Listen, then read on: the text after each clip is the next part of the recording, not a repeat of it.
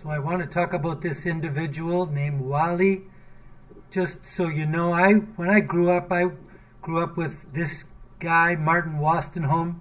He was a couple grades ahead of me, but a really nice guy. And if I was ever in a tennis match, I'd want him as my #1 pick. What a great guy.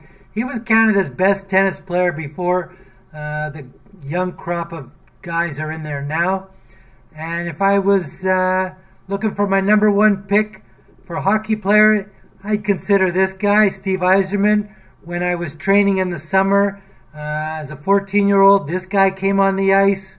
Didn't know the guy's name. His coach told me his name's Steve Yzerman and he's going to the NHL. I didn't know if I believed him, but when I got on the ice, I thought, I can believe it. So if I was ever in a war and I wanted my #1 draft pick, it would be this guy, Wali. The Russians said he died, and the reason why he couldn't refute it is because he didn't take his cell phone, and the rumor went on for a couple weeks, but when he finally returned, he said, I surely have not died.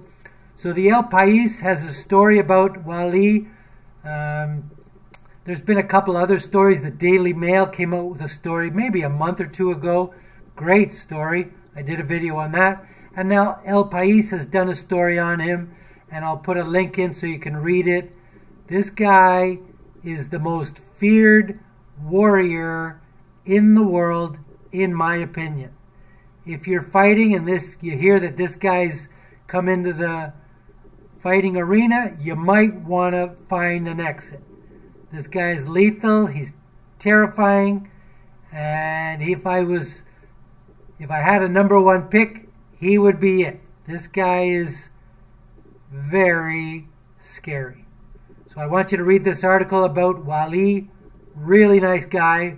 But if you're fighting against him, you might want to find an exit.